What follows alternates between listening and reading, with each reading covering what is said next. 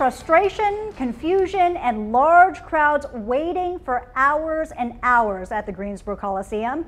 The J. Cole concert was supposed to start at 8 o'clock tonight, but people were finally let into the Coliseum only about 45 minutes ago. People in the crowd say they were told the stage wasn't ready. Right now we have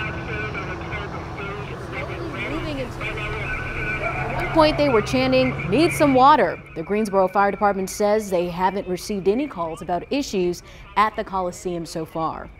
The rap artist posted an update on Instagram saying, "We've been hitting delays on the shows because of the production is taking too long for the crew to put it up.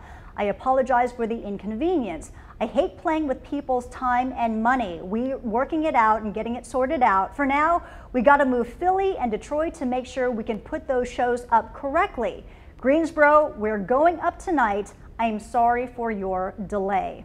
Greensboro Mayor Nancy Vaughn also said in a tweet the artists arrived late and it took a few hours to set up the concert. Many are taking to Twitter to air their frustrations. One tweeted this video saying, "Literally 2 hours, we still waiting to get in." Someone else tweeted, "Been sitting here for hours waiting to get in this concert. All I want is something to eat and drink." Another tweet showed people crowded in the lobby. So again, the doors have opened. We showed you that live picture of people still trickling into the Greensboro Coliseum. We are told the show will be starting sometime tonight.